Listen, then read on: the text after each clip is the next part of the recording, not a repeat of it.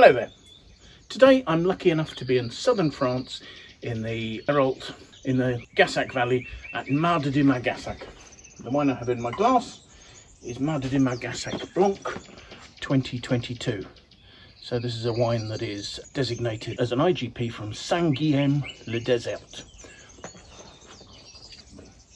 When this wine was first produced, it was made as a Vin de Pays de Herault, but now it has its own special designation there. So the property here is a wonderful example of organic viticulture and biodiversity. It was purchased in the late 60s and developed in the early 70s by the late Ami Guibert and his wife Veronique. And originally he was a leather maker and she was a university lecturer, and they were living around Montpellier and they were looking for somewhere to purchase to live, and they found this beautiful plot up in the hills that was inhabited by an older man and his two sisters, and the property had fallen into some disrepair, and they came and they planted vines and they resurrected the place. And very much here you have a large area of the garrigue, the sort of the forest and scrub of southern France, individual vineyards cut into that. Now the white wine here is a blend of a diverse number of varieties grown on calcareous soil, broken limestone, in the higher, cooler portions of the vineyards here. So the vineyards on the estate go up to about 300 metres above sea level, and it's those higher vineyards that are used for the wines. So this particular wine is a blend. It's predominantly Viognier, 48%, with 13% of Chardonnay, 13% of Menceng,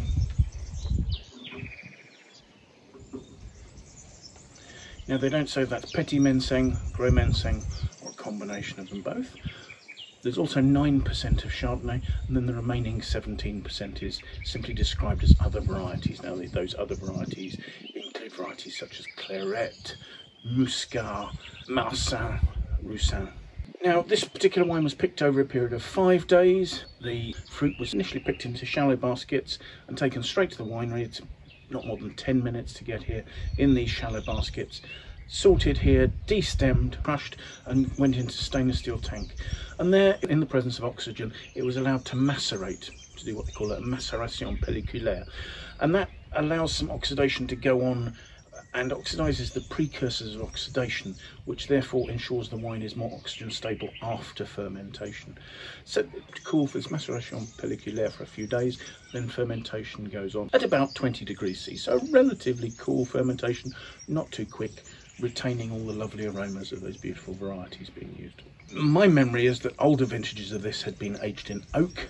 Evidently they don't feel the need to do that anymore because the vines are now older. Some of these vines are 40 years old. So the concentration of the fruit that is here means they don't need oak aging for the extra weight. In fact, they felt that the oak really rather closed the wine up. Now the other thing to mention is that the viticulture here is entirely organic, although I don't see an organic certification on the label. But the other thing is that there is so much concentration on biodiversity and sustainability here. Very much it was decided when the family set out, in fact Veronique decided that she didn't want any trees cut down while the vineyards were being planted. So there's always been an intention to look after the wildlife in this location, and in fact on the audio of this video I hope you can hear the wonderful diversity of bird song that's going on. You've possibly seen the insects. There are butterflies flying around everywhere. This is a really beautiful part of the world, and it feels really tranquil and really natural. This is a place where farming has never involved chemicals. The old man who farmed the property before the Guiberts just used to plough with a horse. He didn't own a tractor. There were no chemicals used here. Somehow the biodiversity that's here actually makes this place even more special. So anyway, let's see what we make of the wine, shall we? The first thing to say is, looking at the colour, it's a medium to deep yellow. It's lovely and vibrant. There's almost a slight greenish hint to it, and yet it's got a lovely depth. Now the wine only has 13.5% alcohol, but it's actually throwing some quite noticeable tears there on the side of the glass. And I think some of that is the skin contact, the maceration pelliculaire, making it quite a viscous wine. So let's see what we make of the aromas. The aromas are beautifully intense. I really could stand here and smell them for a long time. There's a richness, it's a rich, ripe stone fruit now that comes to the fore. There's an intensity of apricot, almost to a dried apricot richness. There's ripe nectarine, there's ripe peach. Those notes are all there. It's almost as if there's a vanilla note, and yet we know that the wine hasn't seen any oak. It's just the richness and the juiciness of the fruit doing that. Lovely, but I must move on and taste it.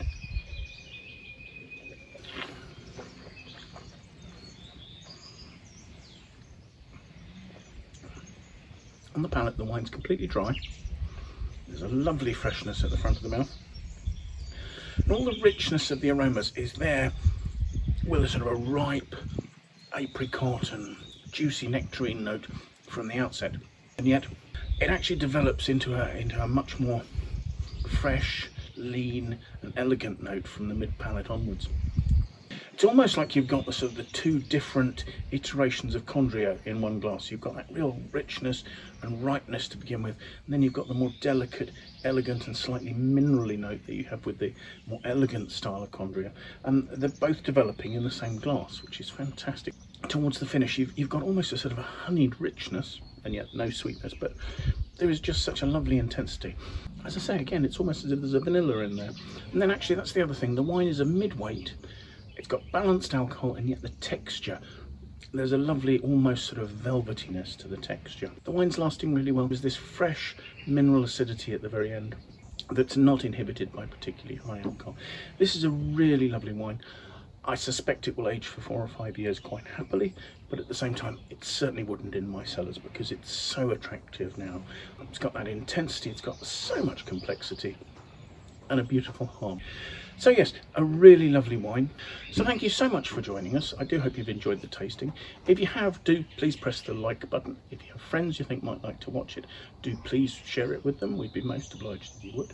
If you'd like to watch more of these tastings, do please sign up and subscribe to our YouTube channel. If you have any comments, please leave those in the comments box below. That would be fantastic. We'd love to hear what you think about the wines, the tasting, or anything else relating to that. I'll leave a link to the page that we have for this wine on our Wine-Searcher website, so you can find more information about pricing, availability, and any other background information you'd like to find there. So thank you so much for joining us, and I do hope you'll find some time and come and join us for another tasting in the very near future. Bye for now.